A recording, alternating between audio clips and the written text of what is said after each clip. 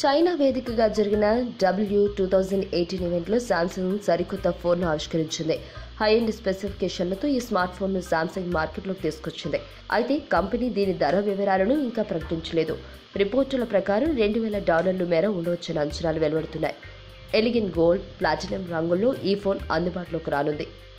4.2 అంగుళాల super AMOLED front display, 4.2 అంగుళాల full HD inner display, 1080x1920 resolution, Gorilla Glass 5 protection, Snapdragon 835 processor, 6GB RAM, Extreme Edition కు 64GB internal storage, విస్తరణ సామర్థ్యం 256GB storage, Android 7.1.1 Nougat, 12MP rear camera, 5MP front facing camera, 2300 mAh battery, USB Type-C port, dual SIM, Android 7.1.1 Nougat, Oreo update.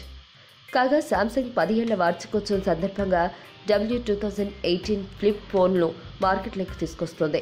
Samsung గత 10 ఏళ్లుగా W series smart ఫోన్లను charity funds కోసం launch చేస్తుంది.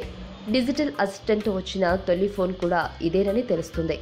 ధర భారీగానే ఉండటంతో మార్కెట్లో ఈ ఫోన్ ఎంత మేరకు సత్తా చాటుతుందనే విషయం ఇప్పుడు ఆశ్చర్యపరుస్తుంది. రిపోర్టుల ప్రకారం $2,000 మేర ఉండవచ్చునని అంచనా వెలువడుతున్నాయి. ఎలిగెంట్ గోల్డ్, ప్లాటినం రంగులో ఈ ఫోన్ అందుబాటులోకి రానుంది. ఈ వీడియో మీకు నచ్చినట్లయితే లైక్ చేయండి, షేర్ చేయండి. మరిన్ని అప్డేట్స్ కోసం మా ఛానల్ ని సబ్స్క్రైబ్ చేయండి.